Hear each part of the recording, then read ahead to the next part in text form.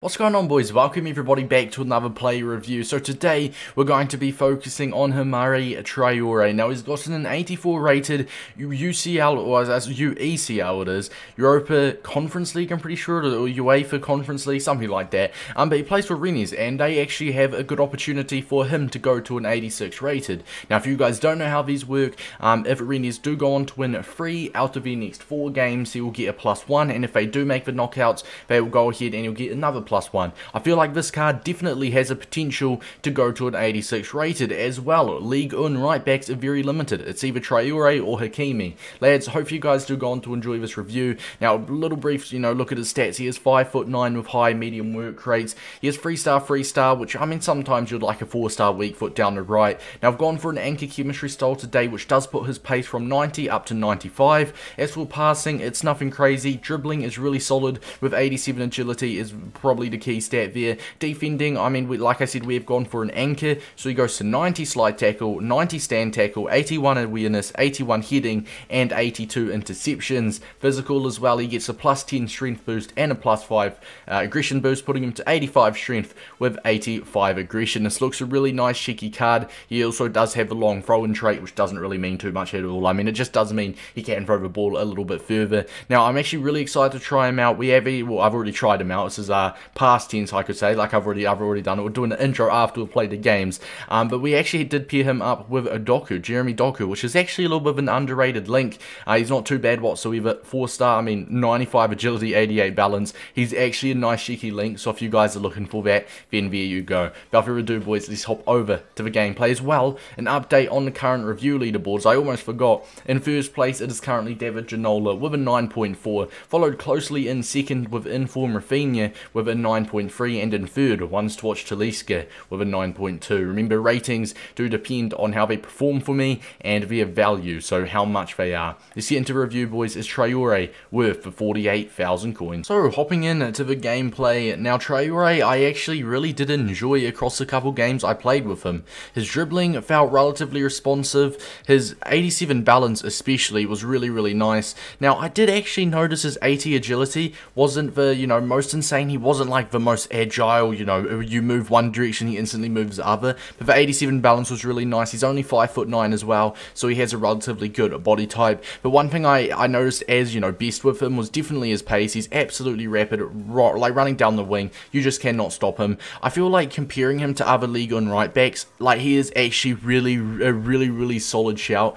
And remember as well, he could have I'd say he's got a really solid opportunity of going to an 86 rated. Now pay attention to this clip. As you can see, he is running back absolutely rapidly, and that's just an example of how fast he really is. Like 95 pace in game with an anchor is literally perfect. Now one thing I do want to compare him to is Hakimi. Now Hakimi has got 95 pace in game. Traore has got, I'm pretty sure, worse passing, worse pace, similar dribbling, and he's got, I'm pretty sure, better physical and similar defending.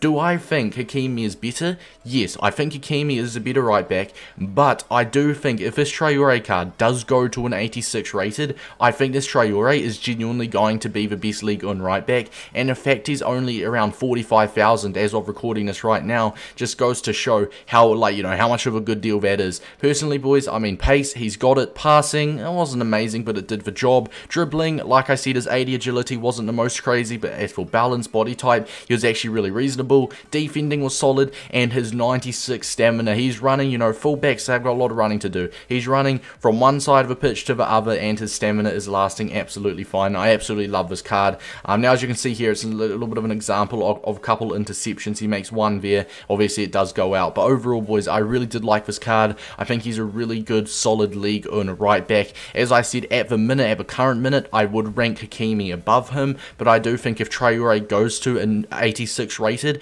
I think for 45,000 coins, I think Traore is not a better right back, but I think he's better value as it stands. So as I said, pace, dribbling, and 96 stamina are the main 3 pros that I did find with him. As for the cons, I mean, you do have to search a bit for the cons of this card. There's nothing that's necessarily bad. But I would say the 3-star. Not so much a 3-star weak foot, because, I mean, right-footed, right back, left-footed, left back, it doesn't really matter. It's more the skill moves I'm worried about. 3-star skill moves, you can only do, like, the classic skill moves, the basic skill moves. Sometimes, personally with me, with my fullbacks, I like having 4-star skill move fullbacks to help get yourself out of some sticky positions. He's a little bit of a predictable card, if you will. Obviously, people know that he's going to be fast. People know he's got dribbling, but the thing is, he's only got 3-star skill moves, so he's kind of relatively easy to, you know, predict what he's going to do next. But all in all, like I said, I think he's a really reasonable card, coming in at 45,000 coins on the PlayStation and 42,000 on the Xbox for a rating out of 10 today. I mean, if I was to rate him on his performance, I'd probably give him like maybe like an 8, an 8.5. It wasn't crazy, it wasn't bad, but if I was to rate him on his value, now his value, as I said, I think 45,000 coins for a card that has a potential of going to 86 is an absolutely brilliant steal, especially considering how limited the right backs in the league is. So, I mean, countering in the fact of his value, I'm going to go ahead and I'm going to give him an 8.9 out of 10. In my opinion, boys, I would definitely pick him up, and even if you don't like him, you could use him as an investment, because as I said, Rennies are actually a really solid team, and I do see them easily going to the knockouts in the Europa Conference League. 100% pick this card up, boys. Hopefully you guys did enjoy this review. I'm trying to make my player reviews a little bit shorter. I'm trying to cut out some of the clips that aren't as necessary, like just random passes, and I'm just trying to get the clips that kind of showcase the card the most. So, I mean, I don't want to make too long of the reviews for you guys and all that good stuff. But yeah, hope you guys did enjoy. Make sure to drop a like as well if you did enjoy, because it does help push the video out to more and more people. Drop a sub as well if you are new. And until next time, boys, I'll see you guys all later. Peace out, lads.